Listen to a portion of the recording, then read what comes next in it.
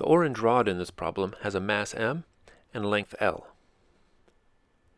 It pivots about a pin through its center as its lower end is moved back and forth by the attached spring with the spring constant K. We're asked to find the frequency of small oscillations.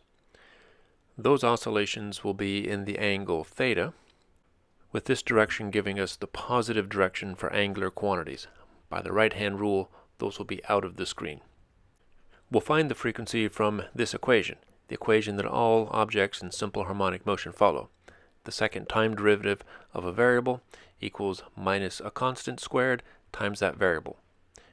Here our variable is theta, so we'll obtain this using Newton's second law for rotation, summing torques and setting it equal to I alpha.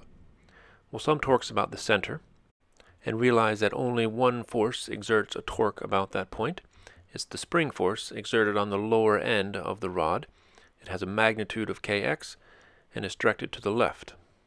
The moment arm for that force is shown here, the shortest distance between the line of action and the pivot. We'll call that d. So the torque by the right-hand rule is in the negative direction, force times moment arm. And that equals moment of inertia for a thin rod about its center, 1/12 ml squared, times alpha, the second time derivative of the angle theta. Now on the left-hand side, we can rewrite the quantities x and d.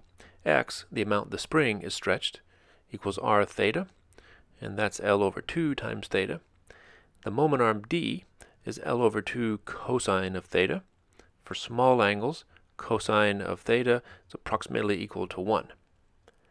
Substituting those expressions into the left-hand side and simplifying, we notice that the length of the rod cancels, and we find this result. The second time derivative of theta equals minus 3k over m times theta.